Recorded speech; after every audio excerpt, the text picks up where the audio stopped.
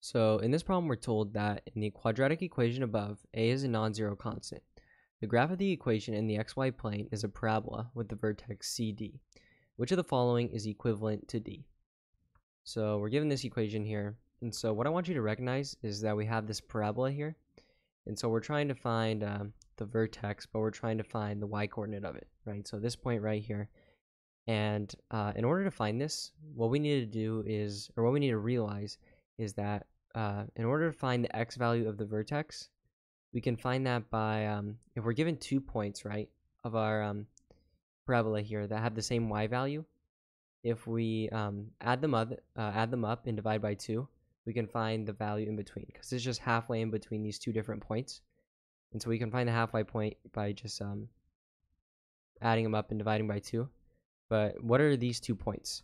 And so we can realize these 2 points by this equation here, right? So they tell us that it's x minus 2 and x plus 4. So these are going to be equal to 0 when x is 2 and when x is 4.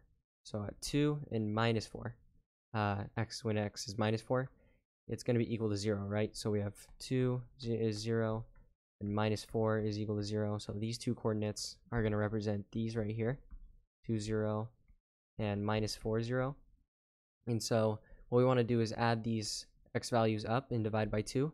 And that's going to give us the distance right here. So this point, and that's going to allow us to find out what c is. And then based on that value of c, all we got to do is plug it in to our function, and that'll give us d.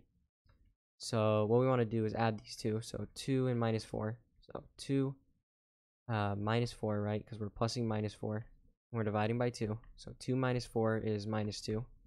Divide by 2 is going to be minus 2 over 2, which is minus 1. So it's going to be at minus 1, comma some value, right? So it's going to be CD. So C is minus 1, and we're trying to find D. So this value right here. So it's just going to be when x equals minus 1 in this formula. So y equals a times x minus 2 times x plus 4. So let's plug in minus 1. So y equals a times minus 1 minus 2 times minus 1 plus 4. So y equals a. Minus 1 minus 2 is going to be minus 3. Then minus 1 plus 4 is going to be 3. So 3 times minus 3 is going to be minus 9. And then we're multiplying by a. So minus 9a. So this is going to be our answer. And if we look at these options, a is going to be minus 9a. So the answer to this problem is going to be a.